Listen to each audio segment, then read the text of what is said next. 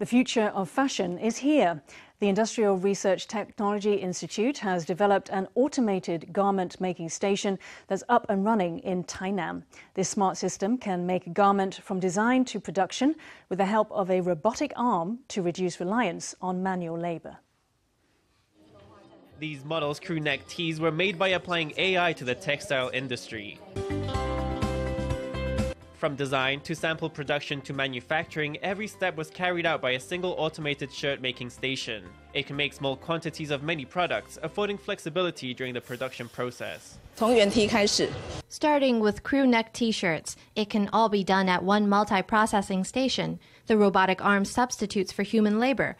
Currently, we're able to cut manual labor by 20 or 30%. In the future, we hope to reduce it by 70%.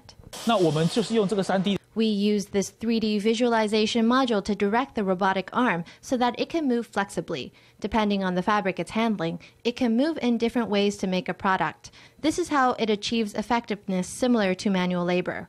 With support from ITRI, Taiwan's textile industry is heading towards semi-automation. This smart technology can also be applied in other manufacturing industries. It can also be used to load and unload materials in metal processing, to assemble electronics, and to load, unload, and transport goods in the logistics industry. We already have projects underway in these industries.